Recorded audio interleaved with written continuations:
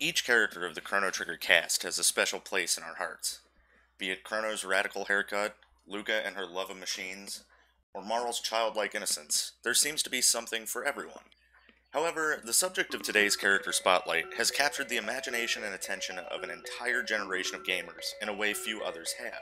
Whether it was surfing the web in the internet's Wild West days, for hidden quests to save her, or countless forums and discussions on what ultimately befell her after the Ocean Palace disaster, the tragic Princess of Zeal, Schala, is one of the most beloved and enigmatic characters in gaming history. When the party first meets her, she is speaking with her brother Janus about the Black Wind, an ominous force said to present him with glimpses of the future, or at least grim portents associated with it, which causes him distress. Schala tells him to ignore it, and presents him with the amulet which she says will protect him. She's soon rushed off by an attendant woman who says that the queen demands her presence. She notices the party for but a second when the woman pleads with her to hurry or else she'll be punished. This scene is so important, but you may not think so on a first playthrough. The events that take place afterward are so powerful and overwhelming, it's easy to overlook minor details. More on this later. When you follow Schala, you find that her pendant is the same as Marl's, and allows her access to the throne room. Yours doesn't work, but with a few helpful hints, you find that Shala's pendant is made from the same red rock as the Mammon Machine, and it glows when she chants with it. Shala's pendant, and incidentally Marl's, is an incredibly important item in the Chrono universe, and, in fact, was the catalyst for the entire adventure. Thanks to Chrono Cross, we know that it is made from a shard of the Frozen Flame, a splinter of Lavos' shell which resides within the Mammon Machine. The three gurus worked together to create it and gifted it to her. Now, you may be thinking, why would the gurus have created such a thing if they knew the power of Lavos would end in ruin? A fair point. However, chances are that they simply did not know the dangers of such power when Zeal first proposed it as a new energy source. Presumably, they have only been using Lavos' emanations for a short time before the party arrives in 12,000 BC, and it was likely very shortly after that the gurus realized the mistake they had made. Regardless, entrusting such a powerful relic to Schala was probably a well-informed decision amongst the three of them, as her powers far exceed those of her mother and, should anything go awry, would be able to divert tragedy with its magic. Either way, you power up your pendant and rush the throne room, where Dalton meets you in battle with his golem.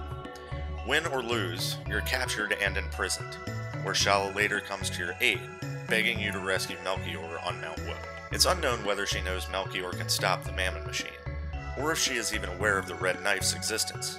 But you don't have a chance to find out, as Magus, disguised as the Prophet, forces her to seal the gate after throwing you in, barring you from the era entirely. The next time we hear of Schala is at Algeti Village, home of the Earthbound ones. Most of the inhabitants speak ill of the Enlightened ones, who live above the clouds. But Schala seems to be a rare exception, as she receives nothing but praise and good tidings from them for treating them as equals. It's also implied that she was the one who created the Skyway, which allows the Earthbound ones access to Zeal, although the unintended results of which saw hundreds of them enslaved to construct the Ocean Palace. Anyway, you climb the Mountain of Woe, save Melchior, and arrive back at the Elder's Cave in Algeti, where Schala appears once again, happy to see that Melchior has been freed. Almost immediately, likely because he followed her after she reactivated the Skyway, Dalton appears and captures her, vowing to take her to Queen Zeal in the Ocean Palace, where the Mammon Machine had now been moved to extract even more energy from Lavos.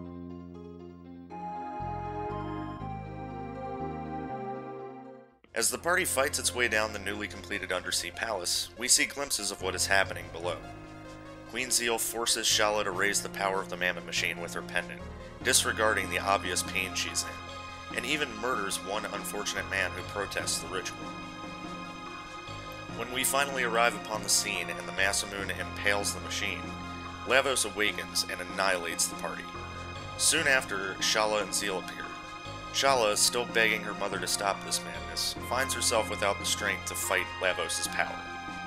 Finally, after Chrono's sacrifice, she and the party are transported back to the foot of the Mammon Machine, defeated. Schala, perhaps following Chrono's lead, sends the party to safety with the last of her pendant strength, despite Magus' momentary protest. She then utters Chrono's name, and we're left to watch as Zeal is torn apart by Lavos.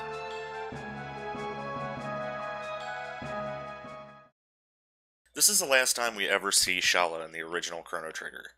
For the sake of my sanity, I'm going to stick with that version, and a bit of the DS release for the rest of this video.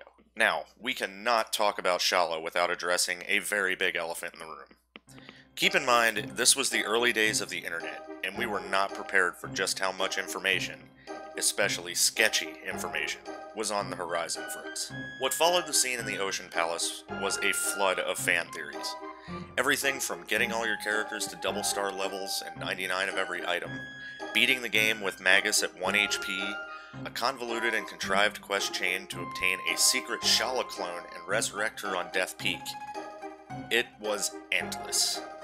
It seemed like the whole world thought she was supposed to survive, or that there was some secret way of saving her that would add her to your party. The first Chrono Trigger website I ever came across and frequented daily was Icy Brian's. Not to go too far down memory lane here, but when I found this site, I felt like I'd found my people.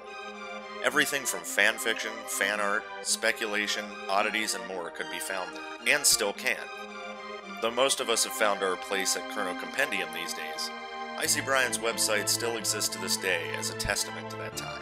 Anyway, back to the point. His website had links to similar pages.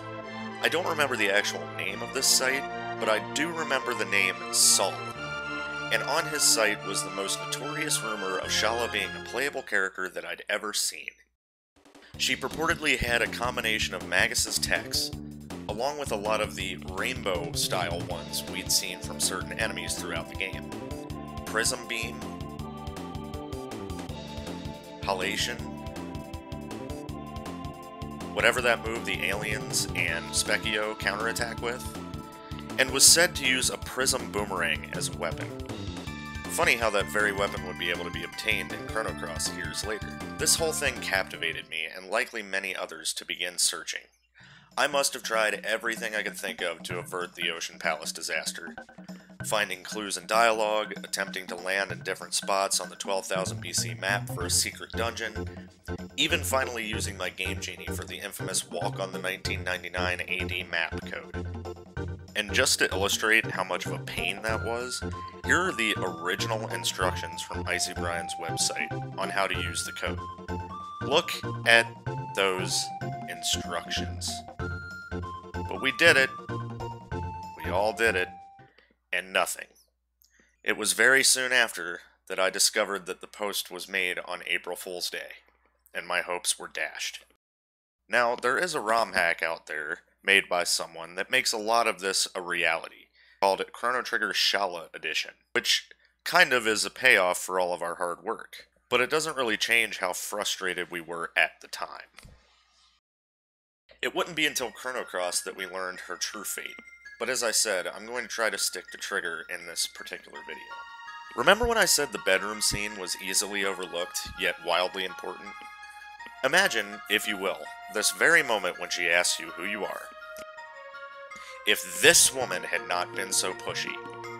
Imagine an uninterrupted conversation between Schala and the party, revealing everything from your ability to time travel, the absence of the Zeal Kingdom in the future, and the eventual destruction caused by Lavos in 1999 AD. What major plot points would have been changed? How much of the 12,000 BC art could have gone very differently? Imagine a world in which, now wielding true knowledge of the future, Schala opposed her mother far before the Ocean Palace's completion, and before your capture. A world where even the destruction of Zeal was avoided, and perhaps floats above the clouds throughout the rest of history, reverting to the power of the elements and prospering. Maybe even having an army of Zeal wizards at your side to fight Lavos in the far-flung future. How cool would that have been? But no, this lady ruined everything. Now, to be fair, however, it wasn't just her. Queen Zeal, Magus, Dalton, Lavos. It seems that any time the ghost of a chance at a private word with Schala presented itself, someone was there to interfere and stop you from altering fate. Now obviously I'm being facetious, as removing Schala from this point in history would cause untold ripples through space-time, and change the course of history for potentially the worse. Either way, Schala, though powerful, is also a very pure and loving individual. Adored by the earthbound and enlightened ones alike, very caring of her younger brother, and even after everything she'd done, still deeply cared for her mother, the Queen, even begging you not to hate her. Now, although I won't touch on Chrono Cross just yet, I would be remiss if I did not mention the extra ending in Chrono Trigger for the DS, where we find Schala once more. Here, she has fused with a new life form known as the Dream Devourer, which feeds on dreams and memories, perhaps an intermediary evolutionary stage of Lavos before he would eventually become the Time Devourer after merging with the Dragon God. Magus, undeterred by the beast, frantically tries to save his sister, to no avail, and Schala, knowing that he can never save her and wishing her brother to be free of pain, teleports him away in sorrow to forget who he is, and, in turn, that he ever had a sister to begin with. In conclusion, it seems that Shala's popularity within the Chrono Trigger universe also stretches well outside of it. I still know many people who say she is their favorite character, not only in Chrono Trigger, but in all of video gaming. And why not? She's pretty and intelligent, kind yet powerful, and all in all has a very well-written and likable personality. We may never have her on our team, or get to experience her reuniting with her brother, but it's better that way, really. It lends ever more to her charm and mystery. So thank you, Schala, for being such a unique addition to an already wildly unique cast of characters. I would resurrect you over Eris any day.